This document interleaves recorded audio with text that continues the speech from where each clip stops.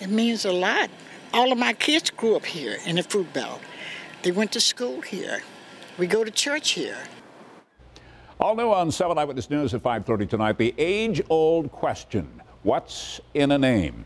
Good evening once again tonight, protecting the identity of Buffalo neighborhoods and the local lawmaker who is leading the charge.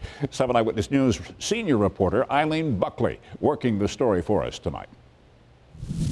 We all live here together, so I got good neighbors, and the Fruit Belt is it. When it comes to your neighborhood, it means community. Just ask Charlotte Aughtroy, a resident of Buffalo's Fruit Belt for 46 years. Neighbors here have been fighting gentrification as the Buffalo Niagara Medical Campus has dominated the East Side neighborhood. But most recently, residents are fighting to make sure the historic Fruit Belt name is preserved forever. The name of a community is very, very important. You know, there was a time when you said Fruit Belt and you thought of negative. And now that this community is turning around for the positive, they don't want their name to change. Ellicott District Common Council member Darius Pridgeon is proposing legislation called Protection of Neighborhood Names to make sure you will always find the Fruit Belt on any map of Buffalo. At one point, a Google digital map was changed, identifying the neighborhood only as the medical campus.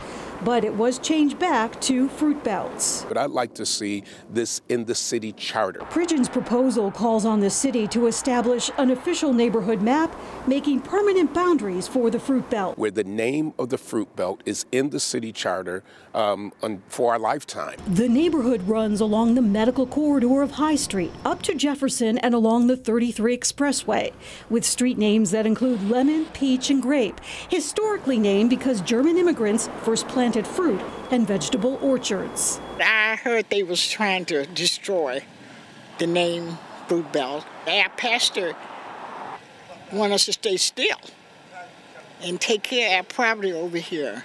More importantly, this would protect the sense of community and lead to more citizen engagement, truly becoming the city of good neighbors.